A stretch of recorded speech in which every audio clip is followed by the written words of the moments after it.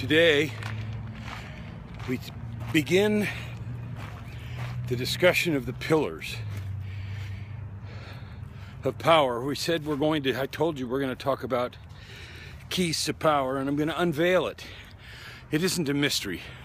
The interesting thing about power is that so few have it, so many want it, and there is so much available. So the first key to power, the first pillar upon which power rests, is simple: choice. Now, I could just list the 7 principles upon which power rests, and we could have a nice little video that says 1, 2, 3, 4, 5, 6, 7. And then when you discovered it, it didn't come like buying a lottery ticket that said, here's your key to power. You'd get bored and go away.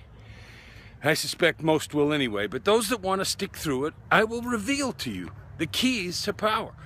People want things. You do. I do. You know what? The power exists and is within your grasp to have it. Now, the first key to power is choice. So we're going to talk about that over several days, what it means.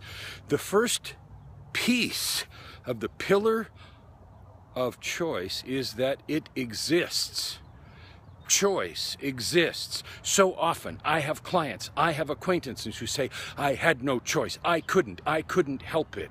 And they blame others, the world, as if there were no choice. That is a lie.